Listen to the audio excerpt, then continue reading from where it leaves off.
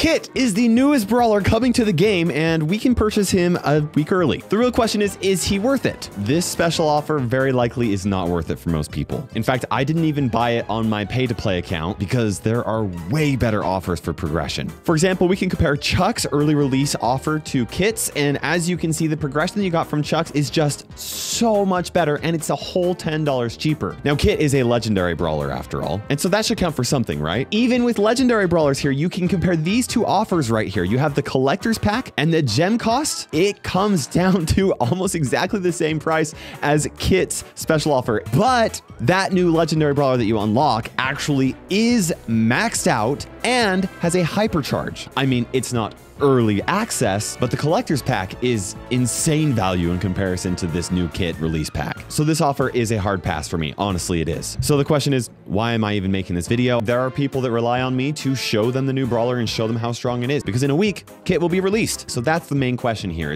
is Kit worth unlocking? And if you do unlock Kit, is Kit worth upgrading? Let's find out if Kit's worth it or not. Before you make any actual in-app purchases, you definitely want to go to the creator content boost at the very end of the shop, enter in code KAIROS or the code of your favorite content creator, select enter, and that'll give a little bit of a kickback to whichever creator you want to support. Here we go. Kit is unlocked. And there we go. 10 out of 10 legendary brawlers. It's crazy that there are 10 of them now. Man, that's wild. And with Kit unlocked, we are going to upgrade him just like that. That's still okay. I mean, I still have plenty of coins. I'm fine. We'll grab both of his gadgets and we will be testing both of these. We'll also be testing both of his star powers, and we'll be testing in a variety of 3v3 and solo modes. I'm going to grab all of his gears and we'll see what we think is the absolute best one for him. Most brawlers, this is like the best gear setup, so we'll just start with that and see what we think. Now, the first 60 trophies are against bots, and that's not really good gameplay, but I am curious to test a few things out here. I do have the star power here that actually increases my power, so with each power cube. So it looks like I have 7 power cubes or 9, but really these 9 are the equivalent of 18 power cubes. So, I mean, he ramps up really well. Well, there we go. First matchup. That's the equivalent of 20 power cubes right there, which is just nuts. We'll just jump on Lola here. She can't do anything right now. I'm just going to do damage to her and take her out. Dude, I had like totally missed her and I still landed on top of her. That's wild. So now it's like we have 10 power cubes here. I'm going to jump onto the bee. I'm going to kill her. There's nothing she could do. She could have been spamming her attack and there was nothing she could have done. And now we jump onto this Poco and there's literally nothing that can be done. Why did my super recharge immediately? That's wild. Oh, I might die to this El Primo. I did. Okay, so like before he has power cubes, he's actually pretty weak. Now, before you judge me and say that I died to a bot, I'm testing things out here, okay? I want to see how good he is. Dude, you just land on top of him and then your super's charged up again? I don't understand. So I just auto-aim that super and now I just jump onto him. What the heck? There's no way that's intended. Okay, I've got to see if that's right. Whoa, that was... Okay. Super's almost charged all the way up. Is it based off of the damage that he does? Most supercharge rates don't scale up with the additional damage from power cubes, but it looks like his do, which is very broken. Look at that. He couldn't do anything. I mean, I know that these are bots, but that's insane. There's literally nothing that anybody could do in that situation. It's impossible to lose. Okay, that's a nasty bug. His supercharging rate should not scale up with power cubes. Okay, I'm going to purposefully leave these boxes here and we're going to just test this out here, okay? I'm going to jump onto somebody with my super with only 1 power cube. Okay, we'll jump onto him. Yeah, it didn't give me my full super. It only gave me like half. And I think 7 power cubes is the mark. Okay, dude. Okay, it's not quite 7. I think it's 8 for a perfectly full super, but 7's enough to get it close enough that the auto-charging super automatically fills. So once Kit has 7 power cubes, it is game over. Okay, bot matches are over. So now we'll see how likely it is that it is even possible for you to get 7 power cubes. We're facing off against 3 other Kits. So I guess it's the first to that many. I don't know.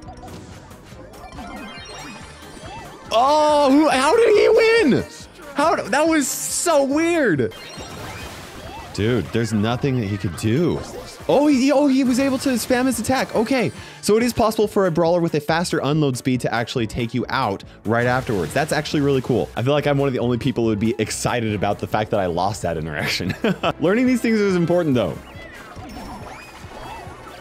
Oh, another one jumped on me. Okay, so we try this here.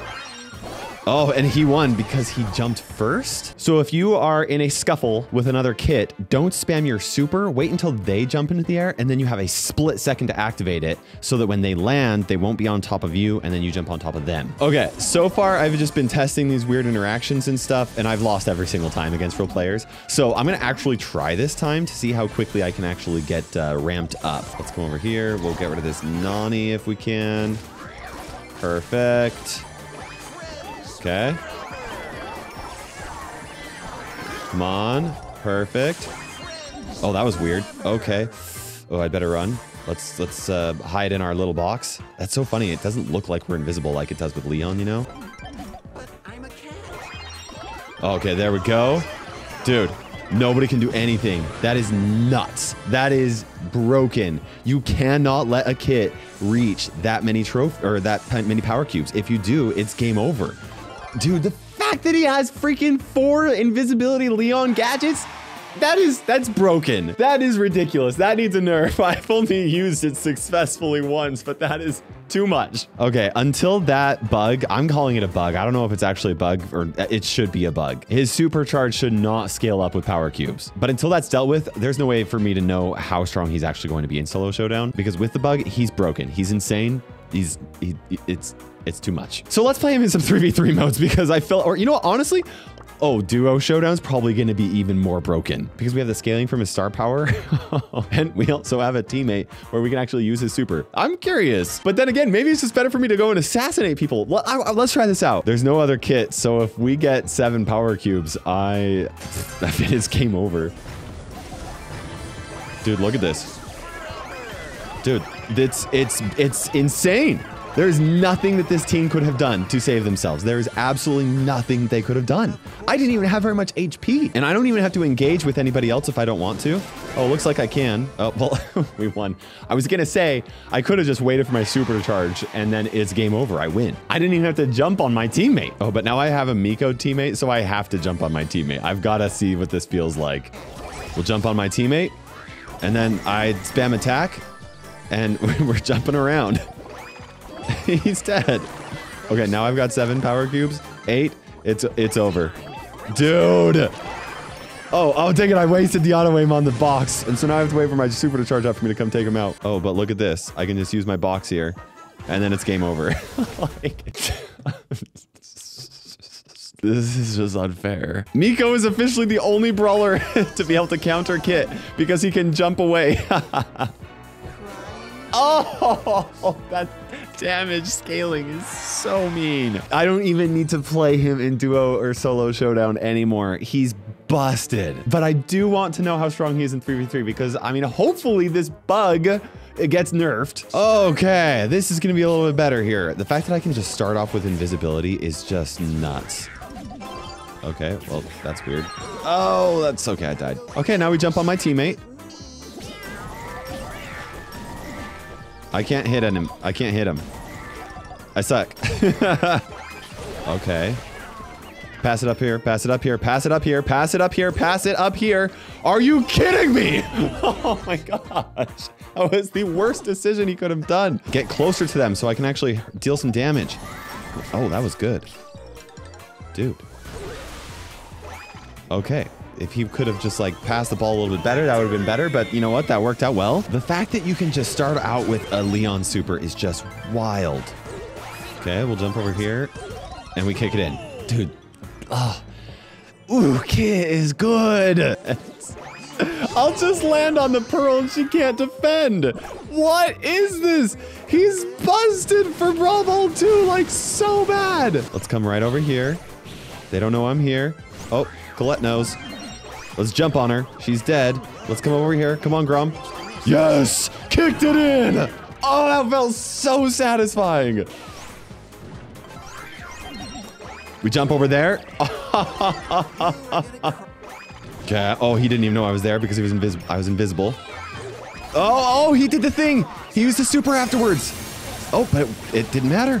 Kick it up to me, dude. There we go. Okay, finally. Wow. Dude, He's busted for Brawl Ball. He is so busted. Look at, okay, I finally did get a star player. The one match that gave us a hard time was the one time we were facing off against another kit. He can go in without worrying about it because I can just do this. And if there's multiple brawlers right here, oh, actually that did not work how I thought it was going to work. I thought I was going to attack multiple of them and then recharge my super and then just jump right back on them, but they did a lot of damage. Okay, but now we're in here. Oh, okay. Oh, man. I don't even know if I ever want to jump on my teammate. He's such a good assassin without being on a teammate. I mean, I know that I'm not playing like super competitive matches right here, but I can't, I don't know. Just assassinating somebody seems to be the right call almost every time. Dude, that's so insane. Look, I'll hop on her. She can't defend. She could not, I mean, we killed her, but she could not defend the ball at all because I was just hanging out on her. Oh, dude. He's just, see, look. Okay, we are at a 10-win win streak. I've got to move off of Brawl Ball. We're going to try some heist here, and I imagine this is probably one of, if not the worst map for him, and we'll see if he struggles at all. At this point, I just want him to not be perfect at everything. Okay, I'm on my teammate. We're going to do some serious damage to the safe. Okay, we hopped off. Oh, wow. Okay. That was actually pretty cool. We'll go right there. And it just eliminated him so that I was then able to... What is this brawler? Okay, I'm going to heal up my Lou friend here. And we're both going to heal while I'm hanging out on top of him. Get a little bit closer, dude. Dude, that is just nuts. Come on, we got to do it. Get rid of it. Come on. Yes. No. Where? Oh, he lost. Okay. Okay, we're going to try out some gem grab and see how he feels. I want to use him as a turret. Like, I want to jump onto teammates, but I'm finding it so satisfying just jumping on enemies and assassinating them. That gadget is just so broken. It's just like he can use it without any repercussions. It lasts a long time, and you can use it 4 times with his gear. It's just nuts. Keep my gem carrier alive. I'm just going to hang out on him. We're going to heal 600 HP every second. Dude, and we're dealing damage at the same time. Oh, he's so busted. Okay, wipeout. Almost no walls, almost no cover. Surely this could be a little bit of a struggle, right? I mean, we're facing off against like a traditional like wipeout team comp. I'm just going to hop into my little gadget here and just do that. And then I'm going to jump on Grom. He can't do anything about it. I'm just going to take him out. He can't, he's like, I'll wait for Piper to attack. Oh, I didn't do it at the right time. I was hoping that would work. And then I use my invisibility and run away. Like, what is this? We'll jump on Piper now. Heal him. Come on. Come on. Come on, Grom. Deal some damage. And jump on Nani, and it's game over. 10-0. How many of those kills did I get? Oh, 6 of them. He has 0 weaknesses. He is the perfect brawler. And I mean it in the worst absolute way possible. I know exactly how this is going to end, but I haven't played him in knockout, so we're going to try it. Oh, facing off against another kit. Okay. This is where things get serious. His one weakness is another kit. Oh, we ended up losing. Okay. The other kit honestly did take me off by surprise. It makes sense. Now, I do want to give one big, huge, fat disclaimer here. I am power 11, and most of these brawlers are power 8 that I'm facing off against. We have faced off against a few max kits, but they're the only other ones that have given us any issue at all. It's not even close. I know the power discrepancy is pretty big, but Kit, if you play Kit right, he has so few weaknesses. I mean, you probably already have an idea of how strong I think he is, but let's rank him in damage, utility, survivability, ease of use, and fun. Starting off with damage, and surprisingly, I'm actually not going to rate Kit super high for damage. I'm going to give him a 7 out of 10. I mean, that's actually pretty decent. The way I played him most of the time throughout this video was basically just as an assassin, and as an assassin, he can do pretty good damage or burst damage, but there are other assassins that can do way way more. And throughout an entire match, there are brawlers that can do even more than that. The thing is it's not his damage that makes him completely broken as an assassin. It's the fact that he can't take damage while dealing damage to enemies that makes him broken. And that brings us to his utility score, which is an 11 out of 10. I don't think I've ever given a brawler an 11 out of 10 before. Clearly, I've broken my scale by doing so, but I think that it makes sense for Kit. He can deal damage up close. He can deal damage from a distance when he's on top of a person. He can jump super far. It's almost impossible to miss his super. He can land on somebody, which incapacitates them for a couple of seconds, making him amazing on defense or offense in Brawl Ball. It can also allow your teammates to kind of give you some support so that once you're done dealing damage, they can take him out. He can go invisible up to 4 times using his gadget, which is a huge unfair advantage, especially at the beginning of a match, since enemies have zero way of knowing for sure where he's coming from. He can heal himself and teammates when he uses his super on them. His super automatically charges. He can attack as a thrower while mounted on teammates, which makes him useful even in heist or against a ton of different other types of throwers or whatever. He's pretty much good on every map, every mode. He's completely broken in Showdown, where his super charge scales up with each power cube. And even after that gets fixed, he's still going to be a monster in that mode thanks to his first star power. He has almost no weaknesses, and the only real way to counter him is with another brawler like Nico or other Kits who can dodge Kit's super by jumping at the absolute perfect time. I feel like I'm ranting, but like, actually, his utility's off the charts. As for his survivability, I'm going to give him an 8 out of 10. And Kit doesn't have a whole lot of HP. There are definitely other assassins that are better at surviving scary situations, and plenty of other brawlers that have different abilities that allow them to survive even more. But Kit has 3 features that give him a lot of survivability. The fact that he can easily jump out of the way as needed is really huge because he can dodge ammo. If he's in a scary situation, he can just jump. The fact that he can jump onto teammates and heal both himself and his teammate is just insane. And the fact that his second gadget will give even more healing when Kit is on a teammate is also great. Now, I didn't even use that second gadget a single time in this video because I think that his invisibility is more fun to play with. It's probably the better option overall and needs a nerf. But assuming that it does get nerfed, I think that his second gadget will also be really good. And I do think that an 8 out of 10 is justified on Kit, even though he doesn't have a ton of HP. So the question is, how easy is he to use? And for this, I'm giving him a 7 out of 10. And Kit is pretty easy to use. By the way, a 10 out of 10 is like the easiest to use brawler in the game, right? I think that at the competitive level, it's going to require some skill to know exactly how best to use his super. But even then, I think that there are more complicated brawlers, especially considering the fact that Kit's auto attacks are very easy to use. And the real reason why I feel like he deserves a pretty high ease of use score is the fact that it's almost impossible to miss his super if you're actually trying. So what about his fun score? And this is honestly a very hard category for me to score for Kit because he's completely busted. And when brawlers are just busted, they're more fun to play, like honestly.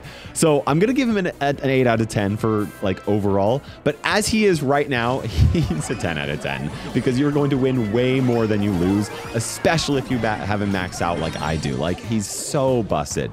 But I think that he is going to get some nerfs. I would be shocked if he didn't. And once he is toned down more, he's gonna be a solid 8 out of 10. Very fun to play, not the most fun to play, but very worthy of the legendary rarity. So the question is he worth buying? With this special early access offer, I don't think that's worth it unless you just want to spend 30 bucks to have just a ridiculously broken brawler a week before most other people. But it's probably not even worth it then. Is he worth unlocking with credits? Absolutely. Is he worth upgrading? At least for right now, 100%. He's insane. And it's probably going to be a while before he gets a balance change. I mean, unless he gets some sort of an emergency nerf, which is possible. But at the time that I'm recording this, Supercell's on vacation. So it might be a while. Either way, I want to know what you guys think, so let me know in the comment section below. Subscribe for future content, at least for the Larry and Laurie video, where we'll cover how strong they are. And I think they're going to be broken. Not quite as broken as this, but we'll see. And we'll see in the next video.